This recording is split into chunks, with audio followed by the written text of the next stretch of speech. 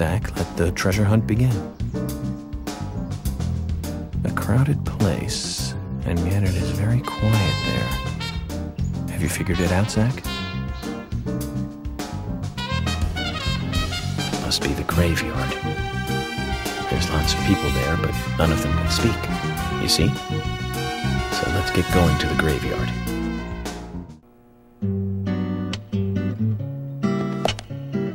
For God's sake, I wonder where Thomas went. George has been looking for him all day. Do you think he left town? I doubt it, Emily. Running away will not free him from his anxieties, and he knows it. I'm sure he is hiding away somewhere, just thinking things over. Think so? You don't know him that well. What makes you so sure? My career focuses on finding people. Actually, I need to change the subject and ask you something. What can I help you with? It's about the gravekeeper, Brian. I'd like to know more about him. You mean Brian the Insomniac? Insomniac? Yeah, he's working both day and night in the graveyard. No one has ever seen him sleep. And that's why we call him Brian the Insomniac. I heard that he owns a large house downtown, but he never seems to go home. He's always just in the graveyard. I guess he's a strange one, even for this town. I see. Then he is an insomniac. We shouldn't have any trouble with the graveyard closing up then, Zach. Emily, thank you. I've got to get going. Hey, York. I've just finished getting everything ready. I'll eat out today. We'll eat lunch together soon, okay?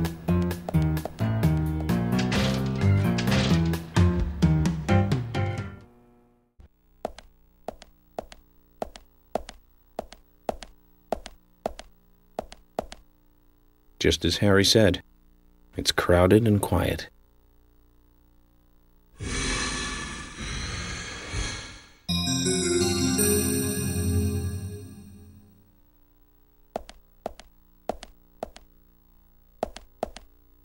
Hey, Brian. Agent. Mr. Agent, how are you? Not bad. I'm, just playing a little game with Harry. Game? A game? Oh, is that fun? We've only just started, Brian. The fun is about to begin. I'd like to ask you something, actually. Is there a tree in the graveyard that drops red seeds? Seeds. Red seeds. That tree does. And that one.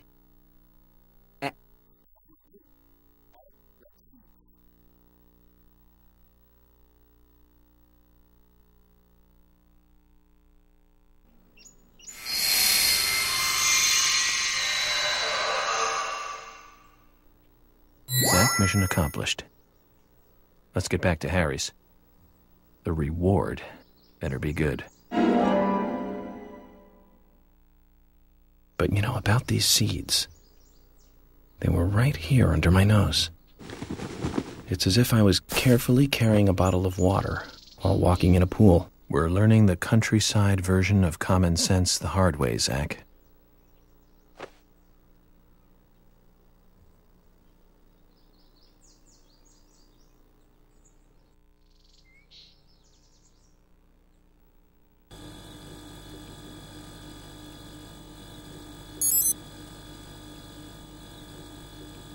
Mr. Francis York Morgan, finally you have arrived.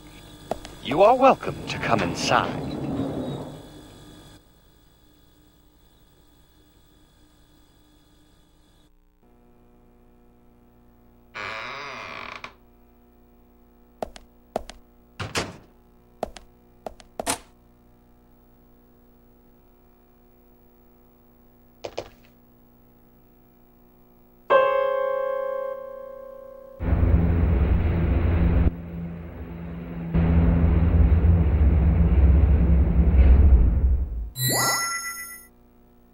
Mr. Francis York Morgan, please proceed to Mr. Stewart's room.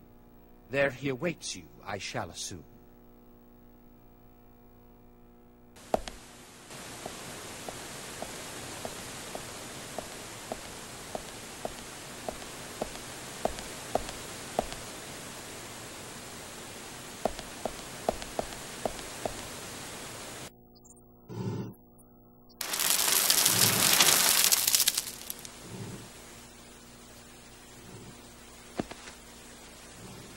Harry, turns out what you said was true, and I'd like to hear more.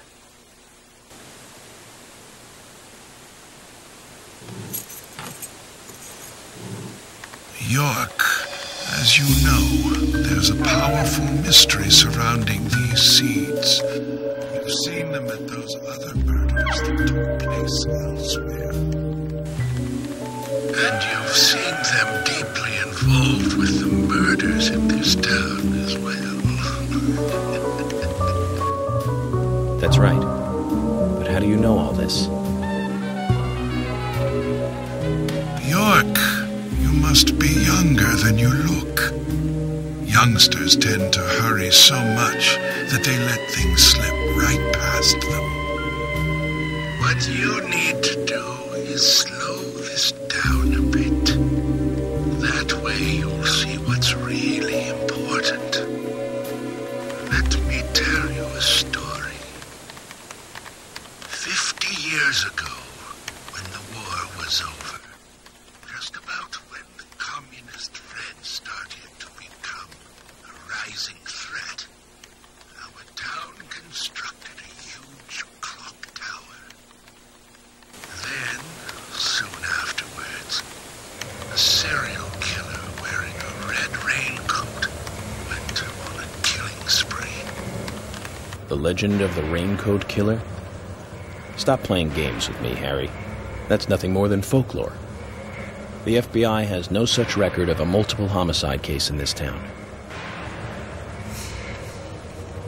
York, Anna, Becky, and now Diane. Their deaths are real, not folklore, not legend. The Raincoat Killer is also real. But under a strict gag order, the mass murder case was never made public. In fact, one could say that it was completely erased from history. Tell me, who do you think would be able to do something like that? The military. Very good. A model student. But if there are no records about it, then how do you know it really happened? Good question, York. Why would I know this? The answer is very simple. I was there. I saw it with my own eyes. The brutal killer himself. But we can talk about the details of that encounter another time. What we need to talk about is your Raincoat Killer. The new Raincoat Killer, if you will. The new Raincoat Killer. Yes, let's call him that. After all, he's not the real one. What you want to know more about is the new one. Between 10 and 20 years ago, I noticed that these red seeds were special, and someone else did too. The human imagination can lead to tragedy sometimes. Someone linked the red seeds to the serial killer legend, who said, if you eat the red seeds and then kill someone, you will become immortal. This new fabricated legend was passed on from one to the next, evolving and changing every time, like a rumor. Some may have actually taken the seeds to try them out, to prove the legend, that is. York, the red seeds you have found from those other murders, they all came from this town, together with that one evil rumor. People on the other side of the planet may have heard of it by now. The new seeds may be grown in different parts of the world. So you're saying that the series of cases I've been following are all linked to this town? That's interesting, Harry. But there's no evidence to support that story. None of the criminals we caught for the other murders ever mentioned anything like that. It's your job, your role and duty to look into that, York. Now, the game must go on. You know I said that the incident 50 years ago was totally erased. Well, not quite. Records still exist in the sheriff's office. The old sheriff back then hated the military and did his own investigation. I need you to bring those documents here to me. Once you've done that, I'll tell you everything I know.